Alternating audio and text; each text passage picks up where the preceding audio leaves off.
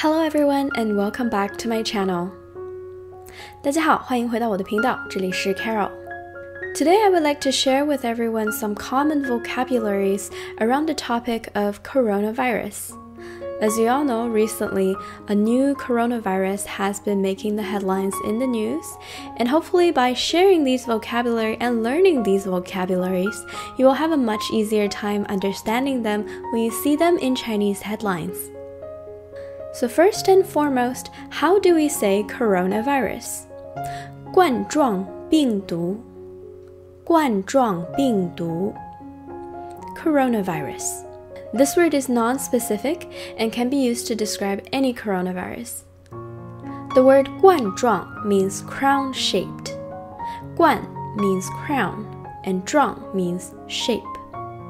病毒 means virus. So connecting them together, we have 冠状病毒, crown-shaped virus, coronavirus. With the novel coronavirus of 2019, at the moment it does have a new name called COVID, COVID-19.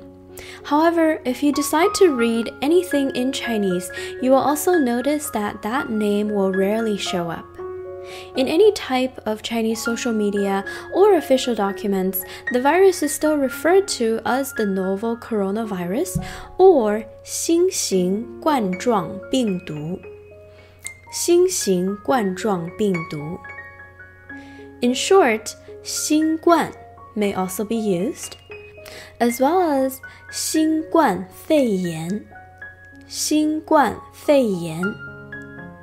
For novel coronavirus, pneumonia. 新冠 is the shortened form for 新型冠状, the novel corona.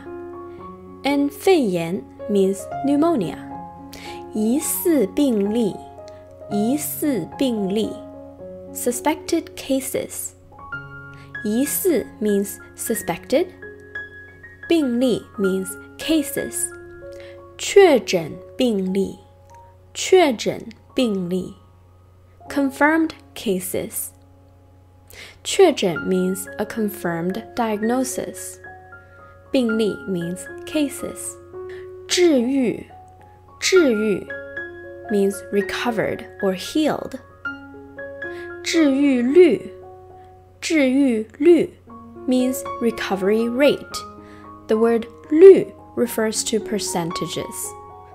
死亡死亡 means death. 死亡率 means death rate. 新增新增means new addition. You may also see it coupled with the last four words. For example, 新增确诊病例新增确诊病例 That means new confirmed cases. The same goes to 新增治愈新增治愈 That means new recovered. Generally, you will see a date or a range before the word 新增 to know when they start counting the additions.